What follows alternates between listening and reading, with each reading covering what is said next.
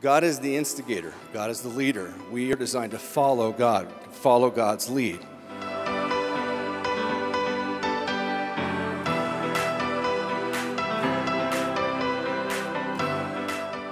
So God created women, and together, male, masculine, female, feminine, they together are a representation of God.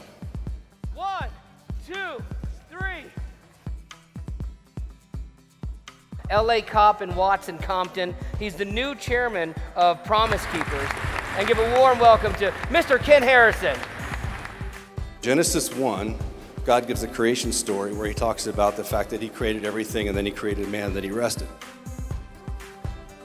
Many men don't read the Bible, and if you don't read the Bible, how are you going to stand against Satan?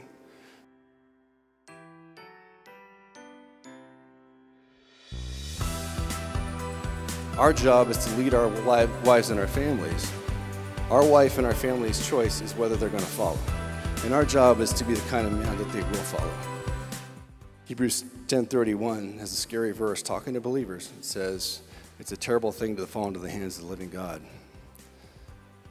2 Corinthians 5:10, talking about the Bema seat, says, for all of us must stand before the judgment seat of Christ, each of us to receive what's due us, whether good or worthless.